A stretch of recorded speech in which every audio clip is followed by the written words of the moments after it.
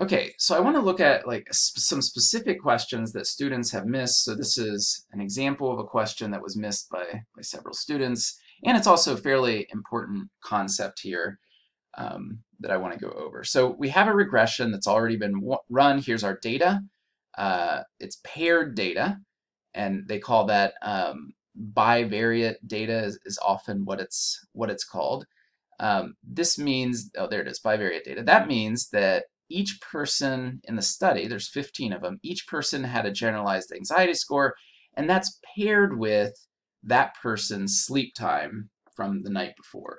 So you have to have that data paired in order to run this regression or run a correlation. And we have a equation there of our best fitting trend line. One thing to note, by the way, the slope here is negative, and you can also see that in the fact that it's a downhill slope. That's going to mean that we have a negative correlation. The sign of the correlation and the sign of the slope will always match up. Those two always go together. Positive correlation, positive slope. Negative slope, negative correlation. The number itself might be different, but the sign will always be the same. So when they ask us for these data, sleep times that are less than the mean of the sleep time tend to be paired with GAS scores that are blank. Well, where are the scores that are less than the mean? So we can think of the mean as somewhere halfway here in the sleep time. So most of the ones below that mean are over here. Over here.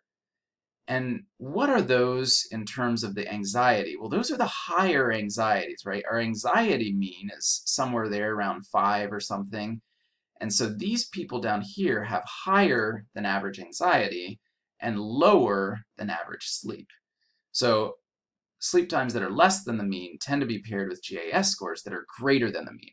Now, a little thing that might help you remember this, if your correlation is positive, that means as one goes up, the other tends to go up. In other words, these two, less than and less than, those will match up if it's a positive correlation. If one's less than, the other will be less than. If one's greater than, the other will be greater than.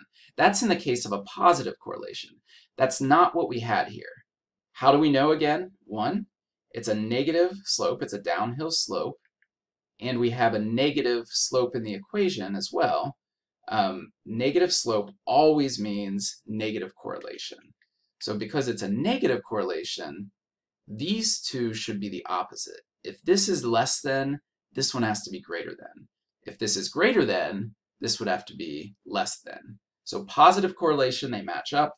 Negative correlation, they're going to be the opposite of each other. According to the regression equation, for an increase of 1 in GAS score, which is our x variable, there's a corresponding decrease of how many hours in sleep time.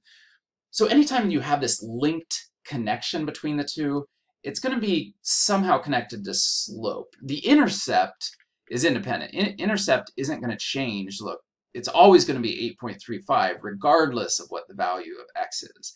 But the slope is going to cause a change in Ry depending on what the x is. So it says if we increase in 1 on the x, well, that extra 1 is going to get multiplied by negative 0.27, and it's going to take this predicted y down a notch, down 0.27 to be precise. So this is a correct answer here. For an increase of 1 in the GAS score, there's a corresponding decrease of 0.27 hours of sleep time.